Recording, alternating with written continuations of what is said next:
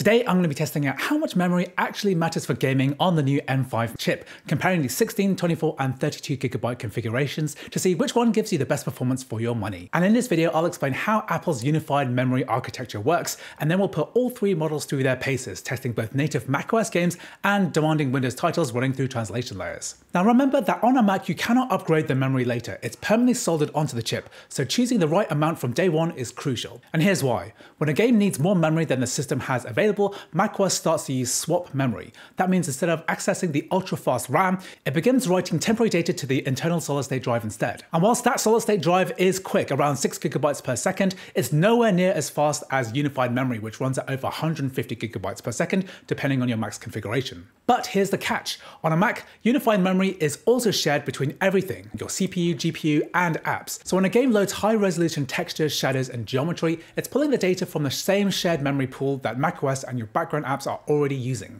And on a traditional Windows PC, it's different. You might have 16GB of system RAM plus a discrete GPU with its own 8GB of dedicated VRAM for textures. That means the Mac's 16GB of unified memory has to do double duty, effectively acting like both system RAM and video memory. And as a result, when that unified memory pool fills up, especially with modern games that demand a lot of video textures, your Mac starts to overflow into swap memory, causing a sharp drop in performance or even crashes. So the real question that we're going to be answering today is how much memory do you actually need right now, and how much is it worth paying to future-proof your Mac, especially if you're going to be gaming on it in the future? So the first thing I'm going to say is that the majority of native macOS games actually run great on the base configuration M5 chip with only 16GB of memory. That is, as long as you're using sensible graphics settings. On this particular M5 MacBook Pro, I actually could not find a single game that wouldn't run at what I'd call acceptable graphics settings on the base M5 chip. Here, for example, I'm testing out the game Grid Legends on all three configurations of this MacBook Pro at the highest native Mac resolution of 3024x1964 at the ultra-high graphics preset. Now, the only difference between all three of these Macs is the fact that they have different RAM configurations. The GPU is exactly the same, and therefore the performance is identical too, as long as we don't run out of memory. And as you can see with this game Grid Legends, even at maximum graphics settings, at the native MacBook Pro resolution, which is about 70% of the resolution of 4K, the overall game is only using 9.74GB of memory, and because it doesn't exceed 16GB, then the game performance is identical on 16, 24, and 32GB of memory. Next, we're testing out the native Mac port of Cyberpunk 2077. Now here we're running this game at a similar resolution at the medium graphics preset, which automatically applies Metal FX upscaling. And once again, the game is using only 9.7GB of memory in total, including video memory, and the benchmark for these perfectly playable graphics settings across all three memory configurations is 33 frames per second average. Now, it was clear to me that these tests were not working as intended. To really show the limits of memory consumption on a Mac, what I did was turn the graphics preset up to Ray Tracing Ultra with Metal FX turned off. And this resulted in a memory consumption of 19GB. And as you can see here, the 16GB machine is completely overloaded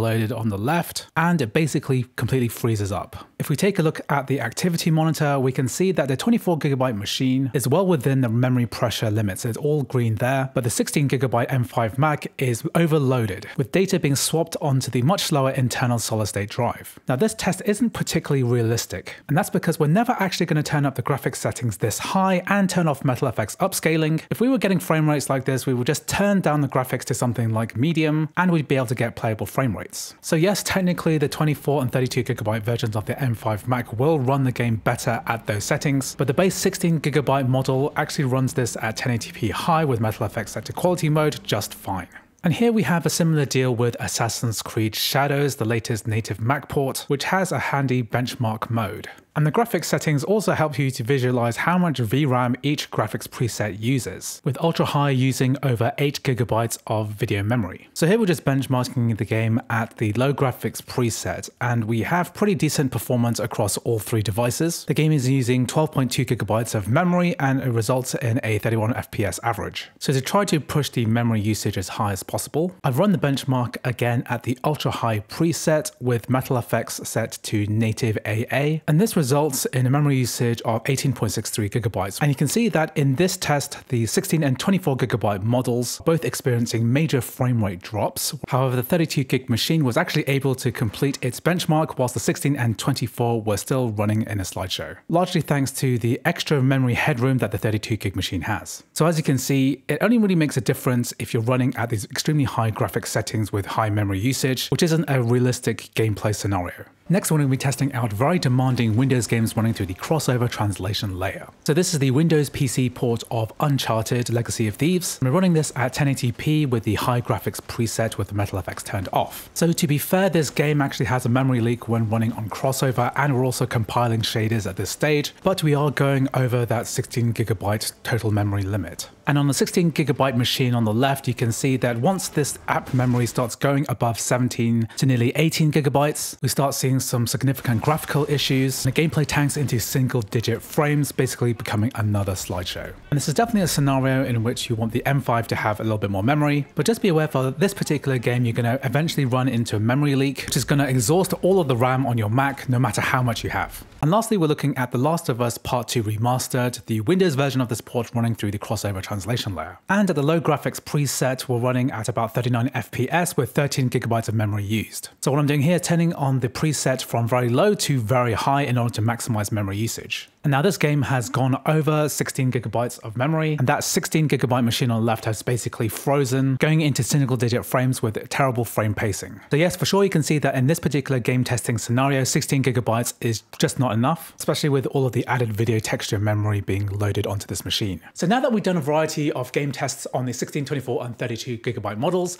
my conclusion is that 16 gigabytes of memory is going to be fine for 95% of Mac gamers, as long as you're willing to turn down the graphics settings to acceptable frame rates. The base M5 with 16 gigs is enough to play virtually everything that I can throw at it. However, if you want to future-proof your Mac, then sure, upgrade to 24 gigabytes. It'll probably be safe for the next few years of game releases. And when it comes to 32 gigabytes, I actually struggle to find any relevant gaming tests where 32 gigabytes outperform 24 gigabytes, so I wouldn't necessarily upgrade to 32 gigabytes for the sake of gaming. And if you did want a lot of memory on your Mac for productivity or for gaming, I would seriously consider waiting for the M5 Pro and M5 Max chips to be released, which will likely start at 24 gigabytes of memory as a minimum, as well as much higher GPU core counts, which is going to make something like 2x or 4x improvement in gaming graphics performance over this base M5.